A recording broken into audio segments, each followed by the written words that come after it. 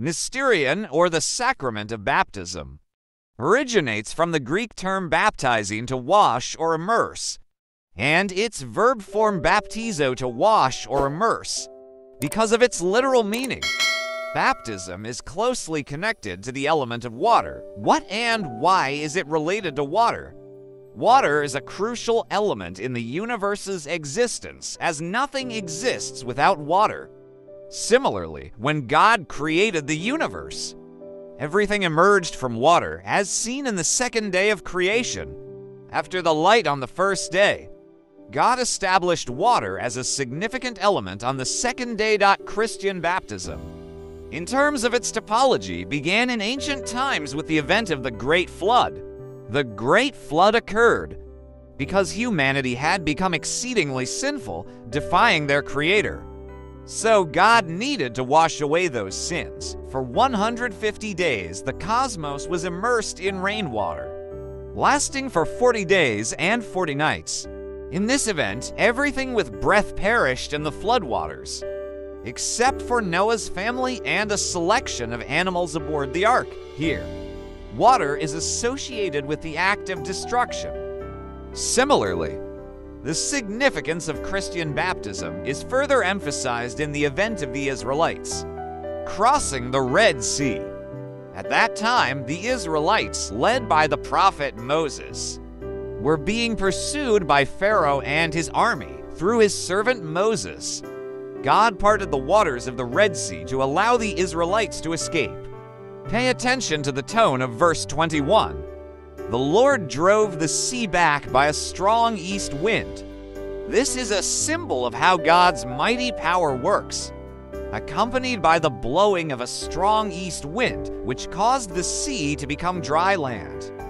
What is conveyed through this event?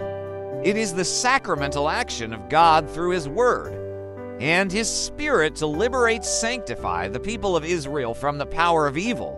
It was the Word of God that carried out the will of God the Father to divide the sea with the means of the blowing of the Holy Spirit, the east wind. God, who looked with compassion upon the people of Israel, His chosen nation, performed an act of salvation by leading them through the Red Sea into the wilderness of Sinai. Out of compassion for the chosen people, God intervened to save them by parting the sea and allowing them to cross safely into the Sinai desert. Here, water is related to salvation. From these two typologies, the Church, specifically the Orthodox Church, views the exoteric dimension of Christian initiation through baptism as containing an esoteric dimension, as a mystery of God's people being washed and saved. The Church, therefore, becomes a community that has undergone purification and received the gift of salvation. Through baptism, every believer's sins are forgiven and salvation is obtained. The practice of baptism finds its background in the Jewish practice of immersion tevila. Tevila, meaning immersion, involves the act of immersing oneself in water. In ancient times, Jews used rivers for this purpose, but in later and modern times, specially constructed pools called mikvah were used. In John 3:22-26 and Hebrews 6:2, Christian baptism seems to be connected with the practice of Jewish immersions. In particular, John's baptism is seen as a Jewish ritual. Unlike Jewish baptism, which is a mere ritual washing like that done by John, Christian baptism, though also using water, is referred to as baptism of the Holy Spirit. This is because Jewish baptism is merely a sign of repentance, whereas Christian baptism, while related to repentance, is said to be for the forgiveness of your sins, and you will receive the gift of the Holy Spirit. The term gift of the Holy Spirit, tin Dorian to agiou pneumatos in Acts 38, refers not to the various gifts of the Holy Spirit, charismata to agiou pneumatos, 1 Corinthians 12, but to the Holy Spirit Himself, who is given to us at the time of baptism. Thus, Christian baptism is related to the reception of the Holy Spirit. as shown in the story of Paul's encounter with the disciples of John who were not yet Christians. When Paul asked if they had received the Holy Spirit, their reply indicated they had never heard of the Holy Spirit because they were not yet Christians. Therefore, Paul asked, "Into what then were you baptized?" This suggests that in Paul's mind, receiving the Holy Spirit is connected to baptism, and baptism is related to the essence of faith. So, when he initially inquired about their faith, he asked, "Did you receive the Holy Spirit when you believed?" This is what baptism means. In Christian baptism, there is no distinction between water baptism and baptism of the Holy Spirit.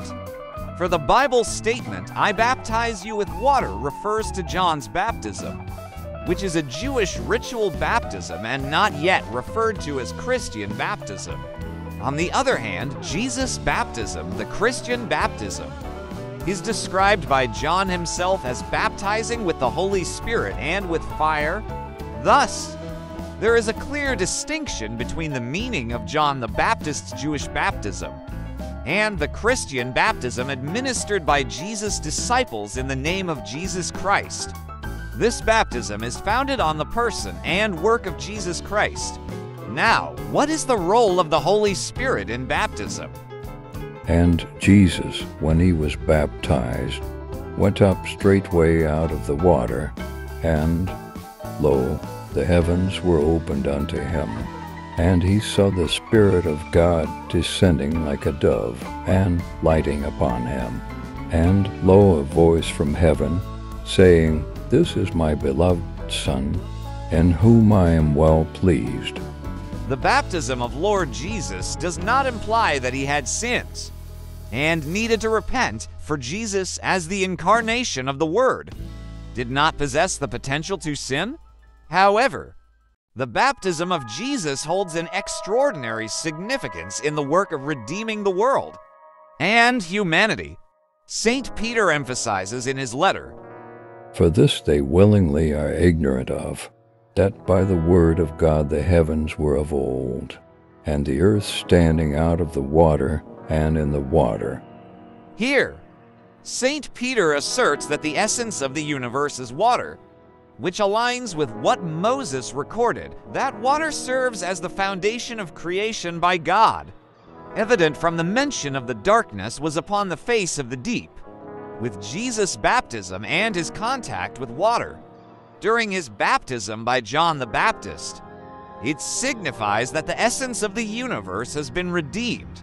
This highlights that the coming of the Word to earth is not limited to the redemption of humanity, but encompasses the entire earth and universe. This parallels the concept that due to the fall of man into sin, the earth and universe were also cursed.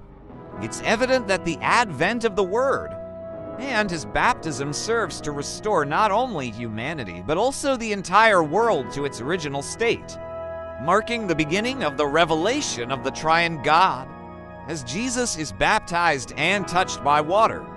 During John the Baptist's baptism, it symbolizes that the essence of the universe has been redeemed. This demonstrates that the Word's arrival on earth is not just limited to redeeming humans, but the entire world and universe. This aligns with the idea that with the fall of humanity, the earth and universe were also affected. This signifies that Jesus' baptism is not only a means of restoring humanity, but also the cosmos itself. This concurs with the idea that with the fall of humanity, the earth and universe were also affected, Genesis 3:17. Therefore, it's clear that the descent of the Word and his baptism serves to restore not only humanity, but also the entire world to its original state, marking the beginning of the revelation of the triune God. Furthermore, the declaration of the Father's love to his beloved Son and the manifestation of the Holy Spirit, descending like a dove, coincide with the opening of the divine revelation Trinity for the first time in a clear and concrete form to mankind. This strengthens the notion that the Holy Spirit is not only proceeding from the Father God, but also resides within him. Thus, the baptism of Jesus holds an extraordinary significance, revealing the mystery of God's work to renew humanity and the world, while also initiating the revelation of the divine Holy Trinity.